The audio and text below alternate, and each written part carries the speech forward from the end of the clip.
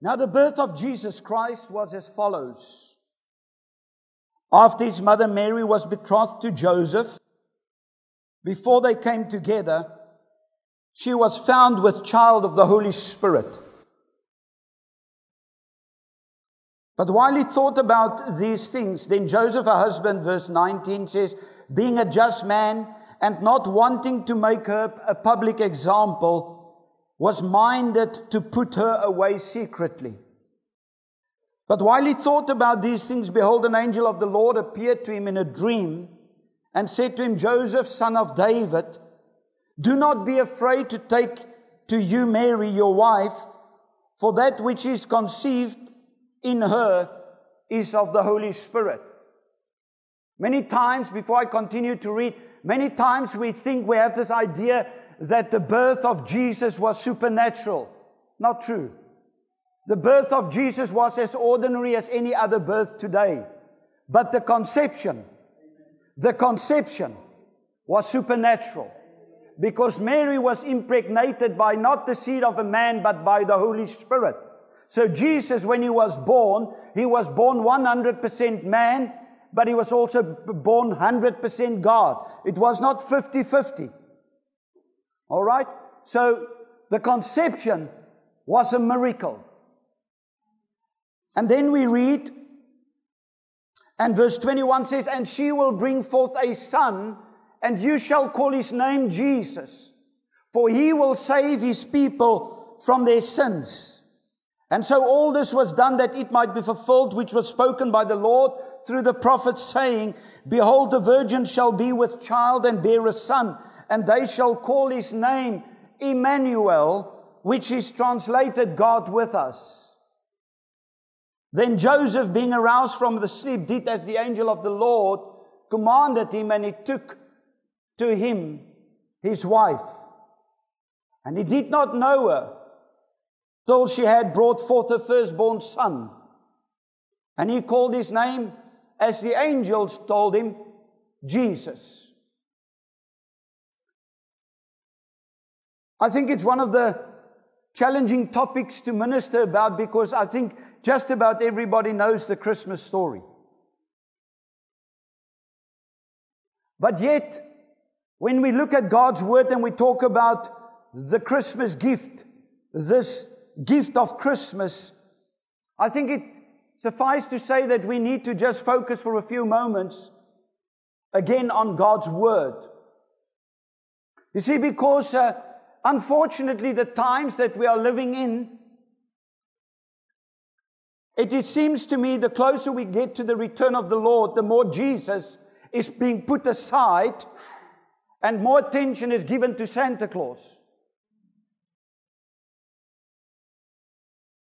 When we think about Christmas, and please don't think now, maybe some of you are already thinking about, some of you already told me before the service, you've made your confession to me and said, so-and-so can't be here because we're busy with cooking. The leg of lamb is in the oven. Forget the leg of lamb now. Forget die hoendertjie. Forget die skaapbout. Forget the gammon. For a few moments, let us just focus on the real reason for the season. You see, unfortunately, in this postmodern society, the secular world that we find ourselves in, Jesus has been pushed aside long ago. And sad to say that even in churches, many a times we have forgotten the real meaning and the reason for Christmas, because for many people, Christmas has become about the festive season. We're singing Christmas carols. We think about the food. It's a time of giving, time with the family. I remember when I was a child of Bing Crosby, he sang about dreaming of a white Christmas. And then Michael Bublé took over from him. And he also sings about dreaming of the white Christmas. Mariah Carey is still waiting for her Christmas present. All I want for Christmas. Rudolph the Red-Nosed Reindeer is still going around. Boney M is still singing Feliz Navidad. And they're still singing Mary's boy child Jesus Christ was born on Christmas Day. Some still sing Santa Claus is coming to town. Jingle bells. I took a walk the other day with my family. It was so lovely. I walked like Abraham with all my children and all of my grandchildren. And as we walked from the park, I had to take a video because my eldest granddaughter she was on the shoulder of her dad, and they were singing jingle bells and jingle bells. And now I want you to understand, I don't have a problem if we want to celebrate the season. But many a times people will come to me and say, Pastor, but what do I do as a Christian? Can I say to you, it is your God-given obligation and your God-given responsibility to tell and teach your child about the real reason of Christmas and why Jesus came to this earth. Some people want to debate about whether Jesus was born on the 25th. It's not even news. We know Jesus was not born on the 25th of December, and I've got good reason to believe that. But I'm not going to debate about it now, because the important thing is not the date. I want you to understand the important thing is the fact that if there was no birth, there could be no crucifixion. So I don't worry about the date. But what I do worry and what I'm concerned about is that people miss the reason why Christ came. And for many people, they want to claim the festivity and they want to give out presents. They want the presents that's associated with that. But they want nothing to do with Jesus as the Son of God. I find it ironic. Jesus never told us in His Word to remember His birth. He did say, as often as you come together around the table, remember my death. You see, many people love the birth because it's about holidays. It's about Christmas carols in the mall. It's about putting down the presents under the gifts under the tree. But we don't know the real reason for the story. Somebody said to me the other day, Pastor, you know, we have CEO Christians. Some Christians only come to church when it's Christmas, when it's Easter, and some other public holiday. God doesn't want us to come only together when it's this time of the year. God wants to see that we are committed to be every Sunday in the house of God. Can I get an amen? So, Jesus said, Gerhard, I want you to tell them the gift of Christmas. What is this Christmas gift that I'm talking about? And yes, it's easy to say Jesus is the gift. But I'm going to give you 4 blessings, 4 words tonight that is associated with Jesus. And you have to remember them because this can change your life. This can change your life for good. Because you see, the first reason why Jesus is the gift, number 1, is the word salvation. There can be no salvation unless you have Christ in your life. I want you to know, and for those that listen to me on the broadcast, I want to make a bold statement. Jesus Christ is the only way to God the Father. There is salvation, the Bible says. I don't care what the theologians that are very clever say and what the philosophers say that deny the virgin birth. Those that deny the incarnation. Those that deny that He came in the flesh. But I want to say tonight that Jesus was the only name given under heaven. God's word says in Acts 4, under the heavens by which man shall be saved. It's the only name. Oh my. Matthew wrote in verse 21, he said, and she shall bring forth a son, and they shall call His name Jesus. Somebody say with me, Jesus. Say it with faith in your heart. Jesus. And He, Jesus, will save His people from their sin. You see, what we have lost in the Garden of Eden, when the first Adam sinned, the second Adam came And what He did is a beautiful word. He redeemed us. And you know what the word redeem means? He bought us back from a place called the Agora, the slave market. He bought us back out of the slave market. And He said, you, me, we belong to God. And I will pay for you. And how much will I pay for you? I will die for you on the cross. And I will pay for you with my blood so that you and I can be set free, liberated, knowing that we know when I die, I'm going to be in the presence of God. It's not that I have to hope. It's not that I wish I'm going to be there. I know that I know when I die, I am with the Lord in His presence. Because He bought me back. When the first Adam failed, the second Adam never failed. I'm so thankful that I can know the second Adam, Jesus, the Son of God. You see, the beauty of this is you don't have to work for your salvation. In fact, you cannot work for your salvation. It is a free gift.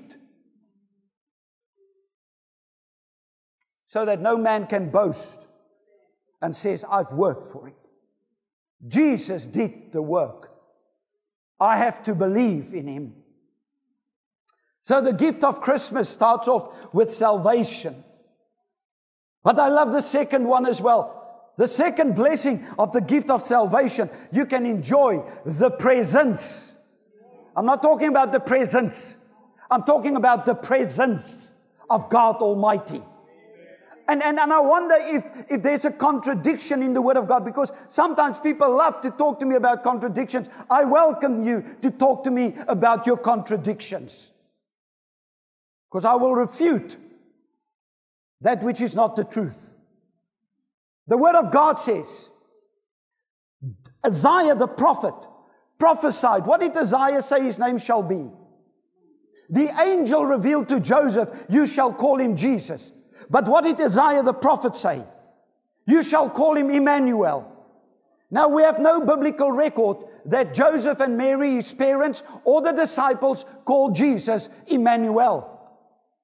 Yet Isaiah said he shall be called Emmanuel. So you have given two names. You see, because Jesus is who He is, His name, and Jesus is what He does to save His people from sin. But Emmanuel speaks to you and me about His presence. He said, I will never leave you and I will never forsake you. Yes, even though you go through the valley of the shadow of death, you shall fear no evil, because God says, I am Emmanuel. My presence is with you. That's the blessing. This is the blessed gift of Christmas. It's not that I'm just saved, but I also have the ability to experience His presence. Oh, praise God. Aren't you glad? Some of you look at me as I was preaching in Greek. You say, Pastor, what is the presence? Church. Many people get stuck by the decorated tree of Christmas, but they avoid the disturbing tree of Calvary. We love the tree of Christmas, but don't tell me. Don't come with the Jesus stuff. Oh, church, we need to shape up and wake up. Because there's only one way to the Father. He's coming back for a spotless bride. He's coming back for an overcoming church. He's coming back for His body. He's coming back for the church that He said, I will build my church. But God will build His church with faithful people. God never built His church with people that are not faithful. Many are called, but few are chosen. God is looking for those that are willing to say, here am I, Lord, use me. He is God with us. He is Emmanuel. Hallelujah. The third part of this beautiful, blessed Christmas gift, and we sang about it, is joy. Hallelujah. Now, I'm not talking about walking around with a smile. Some people have a 6 o'clock face. I prefer the 3 o'clock. But some people, oh, God is good. mean, you're sucking lemons. Keep on sucking, we'll make lemonade. Listen to Luke chapter 2 and verse 8. Now there were in the same country shepherds living out in the fields, keeping watch over their flock by night. Just by the way, this is one of the reasons we know Christmas is not on the 25th of December. I just spoke to somebody this afternoon in Bethlehem. It's freezing cold. It's snowing. Sometimes, not now, but sometimes. But the fact of the matter is, shepherds are never out in the field when it's cold. And they definitely are not out this time of the year. You won't find them out. But verse 9 says, and behold, an angel of the Lord. So that could have been round about October month. An angel of the Lord stood before them, and the glory of the Lord shone around them, and they were greatly afraid. Man, Jesus, when He came in with a bang. The angels were there when He was born, and they were there on the Mount of Transfiguration. God spoke, but they were there when He was crucified, risen from the dead. Then the angel said to them, do not be afraid, for behold, I bring you good tidings. Somebody say with me, good tidings. Of what? Great sadness. Great what? Great joy. Great joy, which will be available to all people. Now, isn't it interesting that John chapter 10 is another Bible verse where Jesus said this word, the thief comes to kill, to steal, and to destroy. And I've noticed, yesterday was my birthday, but I've noticed, yesterday, 38 years ago, I committed my life to Christ. I've never been sorry one day. You thought you missed my natural birth. I see some of you are getting worried. Don't stress. The pastor won't have a secret birthday. That you can be sure. But I celebrated 38 years yesterday of serving the Lord. And I can tell you, He's never failed me. That one old chorus, it's a little bit wrong, the words. Never failed me yet. As if He's going to fail me. Hy gaan jou nie fail nie, man. He's not going to fail you now, not tomorrow, not the day after, not even in the millennium. He's not going to fail you. But here's the point. He comes to give us joy. But one of the tactics the enemy uses is to steal our joy. And what does he do? He brings in temptation, distractions. Come on, church. Listen to me. When Santa's coming to town, he doesn't bring you real joy. Now, if you have your children here tonight and you go away from here and they say, Mom, Dad, is there no Father Christmas? And tell them the real reason. You see, children, family of God, my brother is here in the house. When we grew up in our home, we always had a Christmas tree. And we had presents under the tree sometimes. But I remember Mom used to take stockings. I say kosa. Then you hang it there by the bed. Because tonight Christmas Father is going to visit. And tomorrow morning, true as Bob. Wow, look at all the presents. And I'm excited. And then we started going to family out in a place called Swellendam. And we had family. And every Christmas when we came together, I saw my uncle disappear kind of 6 o'clock in the evening. Where's he going? He's always visiting his girlfriend. And then round about 11 o'clock, he doesn't come home. But guess who walks into the room? Ho, ho, ho! And here he walks in. And I sat there I often thought, is this him or is it not him? He did a pretty good job. And then everybody gets a present, even the cat. And the cat gives a present to the dog. That's how my aunt and them live. But you know, family, the one thing I could never understand, and up until today, I actually realized my mom and dad, they never told me the real reason for Christmas. Today I'm standing in the ministry by the grace of God. But I determined in my life that our children will understand the Christmas story. Doesn't matter how you do and what you do. But as long as you don't keep the truth away from them and explain to them the reason for Christmas. Are you with me? I'm giving you good counsel free of charge. But nowadays I spoke about distractions. We have an imposter by the name of Santa Claus. Because Santa Claus is getting more attention than Jesus. He's the one that gets people to sing all the songs. Sometimes young little children can't even sit on his lap. And he brings supposedly presents. But there's no presence.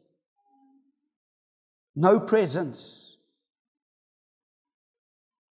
My brother and sister, friend, without Jesus in your season, you will never experience true joy.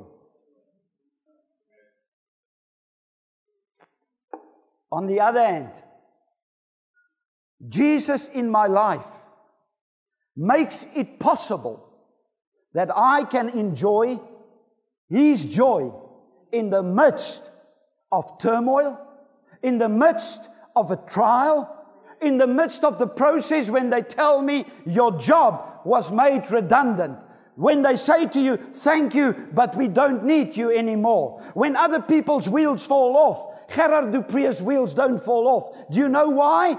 Because the Lord, His joy in me, is my strength.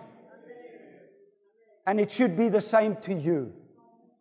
You see, when I talk about joy, I'm not talking about walking around with a smile, but knowing that you are in control because of the Spirit of Christ in you.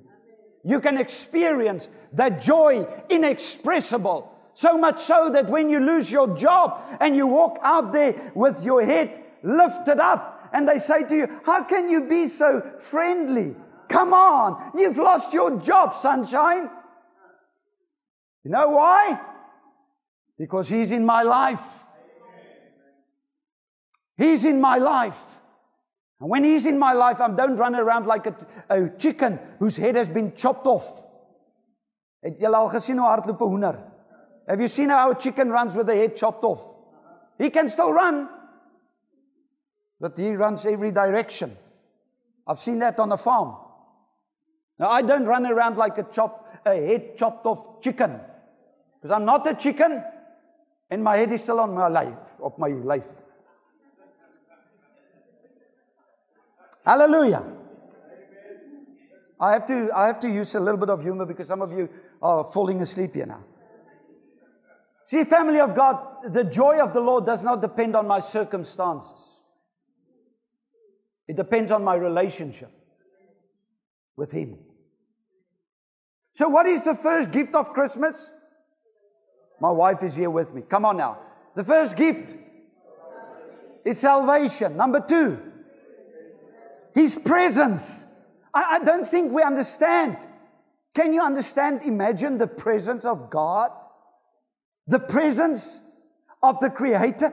I need to give you an astronomical fact. I saw something yesterday just blew my mind. They say that the planet Jupiter, which is in our solar system, is something like on average 720 million kilometers away from Earth. I can stand outside tonight if it's clear sky. I can pinpoint Jupiter with a naked eye to you. But 720 million kilometer. Now, if a commercial aeroplane which flies normally at a speed of about 900 kilometers per hour had to take off today and decide to go to Jupiter, it will only take them 98 years to get there. It's going to be quite long, right? I feel sorry for the guys that want to go with, Elon Musk, and I feel sorry for the guys who want to go to Mars. It's going to take them quite some time. Because the God whom we serve is big.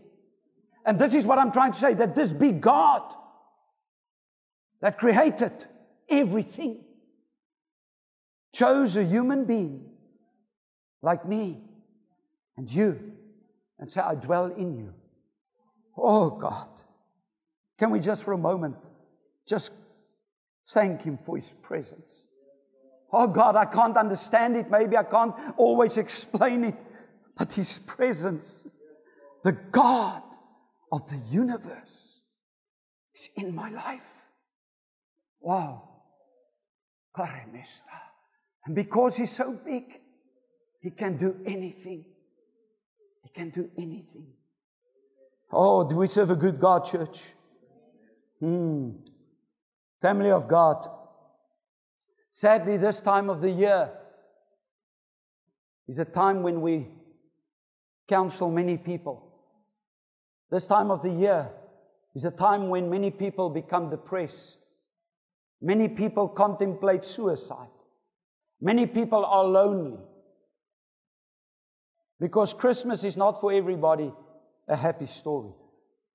But without Christ, it's not Christmas, but without Christ, you've got no hope. No hope. But with Jesus, we have hope. Amen, church? I've got one more point for those of you counting. The last blessing. Salvation. Presence. Joy. Say to your neighbor, joy. Say to the other neighbor, wake up. Hallelujah. You didn't see that one coming. Here's my last point for the evening. Jesus did not only come to give me life and life in abundance, salvation. He did not only come to redeem me. He did not only come to saturate my life with His presence. He did not only come to give me joy inexpressible and full of glory. He came to give us peace. Hallelujah.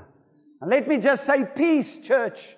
Peace is not the absence of war or the absence of problems or the absence of difficulties. Peace is the presence of a person, and His name is Jesus Christ. You cannot have peace unless you know the Prince of Peace. Paul was right when he wrote to the church in Thessalonica. In 1 Thessalonians 5, he said, but in the last days, when they say peace and safety, sudden destruction will come upon them as birth pains upon a pregnant woman. The world cannot offer peace. There will never be peace on this earth unless the Prince of Peace is here. And there will never be peace in your life and in my life unless I know the Prince of Peace. Wasn't that one of the names that the prophet Isaiah said? He shall be called Prince of Peace, Counselor, Mighty God, Wonderful Counselor, Mighty God, Prince of Peace, Everlasting Father. Church, the biggest gift, the Christmas gift, is God who gave His own Son. For God so loved the world that He gave His only begotten Son, that whosoever shall believe in Him shall not die, but have everlasting life. And the next verse, but God did not send His Son to this world to condemn the world, but that the world through Him might be saved. Without the cross, or without the birth, there couldn't be a cross. Why do I preach you this sermon? I'm so glad I didn't shower before I came here, because I need to go and have a shower afterwards. I can feel the heat here. But why do I tell you about Jesus tonight? Why did I bring you this message? Not because I just wanted to say something and thought, what could I say? No. The Holy Spirit prompted me to bring this message, to remind us as a church, so that we can remind other people. Because all of us in this house, between these four walls, we know of somebody that needs to hear the reason for the season is Jesus. Don't push Him aside. Embrace Him. I'm not going to close the service yet, but I want to pray right here this evening. You can experience what I experienced 38 years ago. Maybe you never invited Jesus into your life. Doesn't matter how old or how young you are. But I want to give you an opportunity. Or maybe you say, Pastor, I've drifted. I moved away, far away. But I want to come back. There's another gift that is so precious, called the gift of grace. Skills maybe get out. The gift of grace. Amen. Tonight, on this Christmas Eve, the 24th of December, 2022, God is giving you an open invite.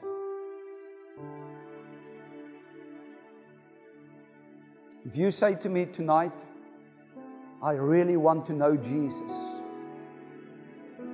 I want to encourage you to take a stand. Or if you say, Pastor, I am not where I should be, don't be shy. Rather, take the opportunity and know that you make right with God, and you at home. Why don't you stand if you say, but I've drifted away and I've become actually lukewarm, but I want to this night make a new commitment. I'm not going to ask you to come to the front, but I want you to stand where you are. Be brave. This is your moment. Thank you, my brother. Thank you, my sister. Take your time, but give God a chance tonight in your life. Maybe you say, I failed Him this year, but I'm not prepared to continue down this journey. I want to live a life that is victorious, and I'm thankful for those standing up there and down here. Is anybody else, you're welcome to stand. I'm going to pray for you. Thank you, thank you. Thank you, Jesus. My God. Oh yes, let's just remain in prayer. If you're not standing, pray with me, quietly where you are.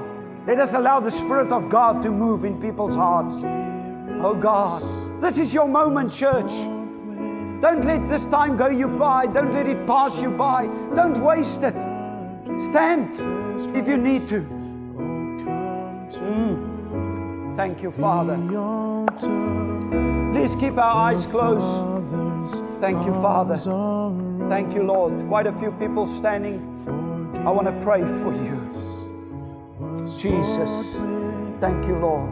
The precious blood of Jesus Christ.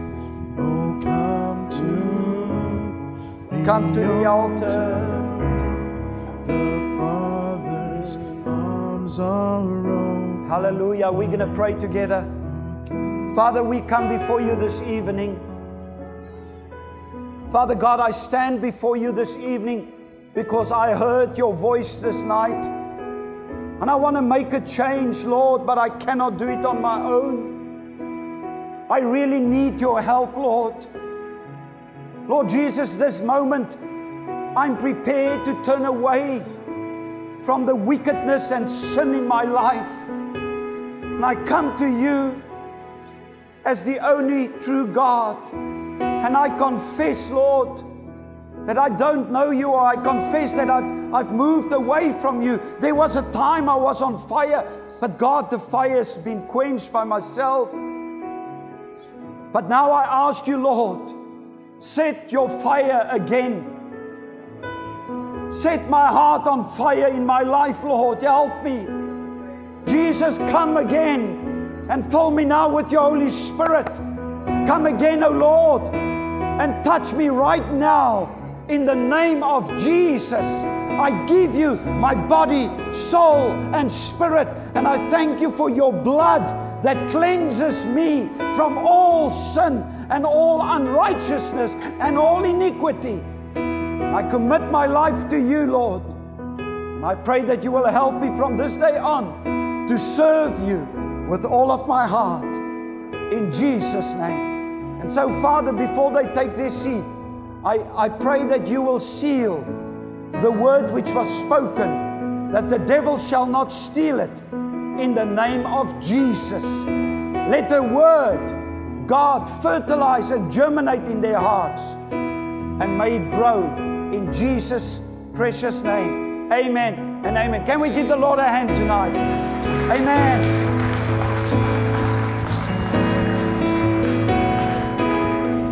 Amen. God is a good God, church. Can somebody say with me, God is a good God? God is a good God. Amen. Hallelujah. I want to say to those who took a stand, I'm really proud of you that you took the boldness and the courage. And I pray that God will really help you. Amen.